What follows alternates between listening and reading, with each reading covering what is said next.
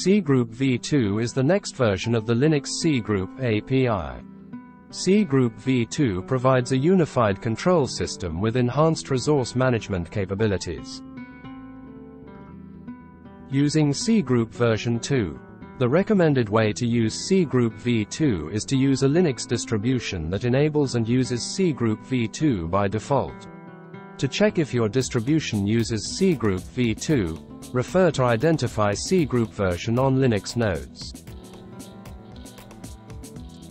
Requirements. cgroup v2 has the following requirements.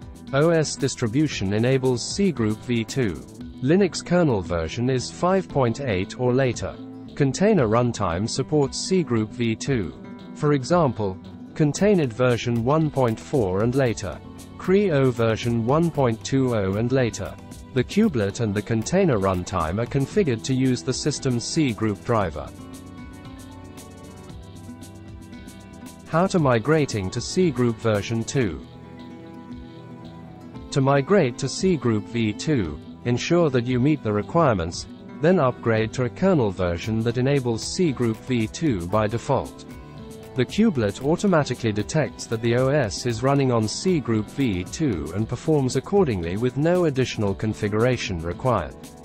There should not be any noticeable difference in the user experience when switching to cgroup v2, unless users are accessing the cgroup file system directly, either on the node or from within the containers. cgroup v2 uses a different API than cgroup v1, so if there are any applications that directly access the cgroup file system, they need to be updated to newer versions that support cgroup v2. For example, some third-party monitoring and security agents may depend on the cgroup file system.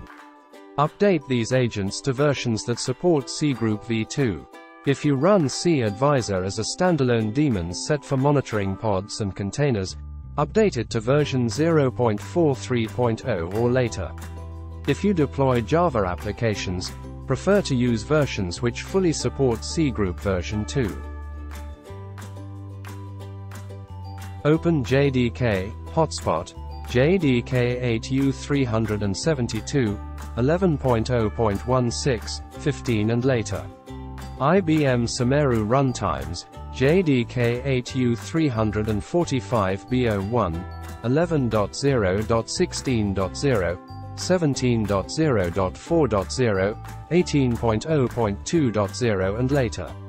IBM Java, 8.0.7.15 and later. If you are using the UberGo, Automax Prox package, make sure the version you use is version 1.5.1 or higher. Identify the cgroup version on Linux nodes. The cgroup version depends on the Linux distribution being used and the default cgroup version configured on the OS. To check which cgroup version your distribution uses, run the statfc%t sys fs cgroup command on the node.